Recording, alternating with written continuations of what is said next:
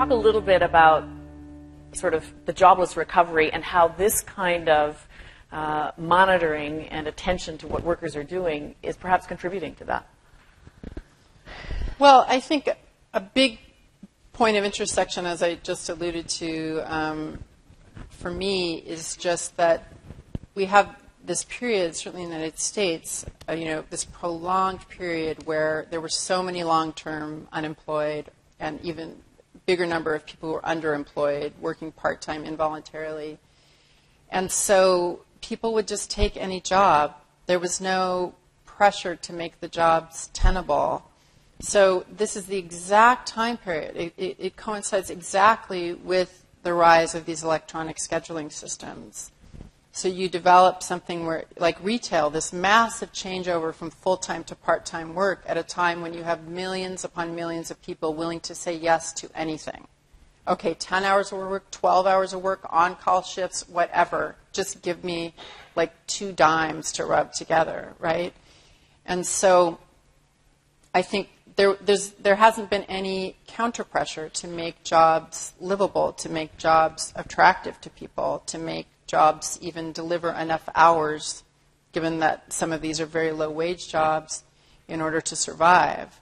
I think as the job market tightens slightly, we're just beginning to see a little bit of responsiveness. So we have, just in the last 6 months, there are several retailers, I think led by the Gap and Abercrombie & Fitch, that have decided to eliminate these at least these on-call only shifts, where you're just supposed to be waiting by the phone, not getting paid.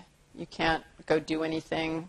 You have to have child care for your kids, but you may or may not even get, the most abusive piece of this is there's starting to be a group of companies that are pledging to eliminate that, but it's baby steps.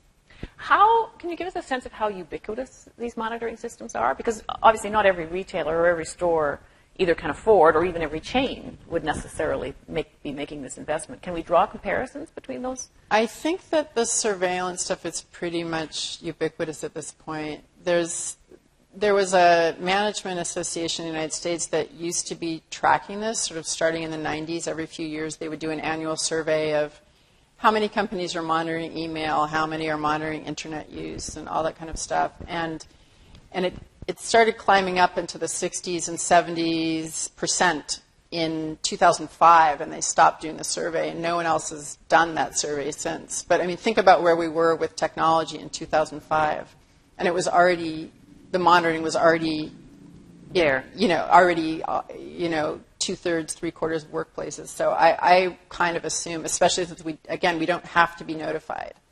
If management is looking in at your web use, you do not have to be notified. Some workplaces do put an alert up. People have maybe seen that on computer screens before, but you do not have to be notified. So I think we should function assuming that this is universal.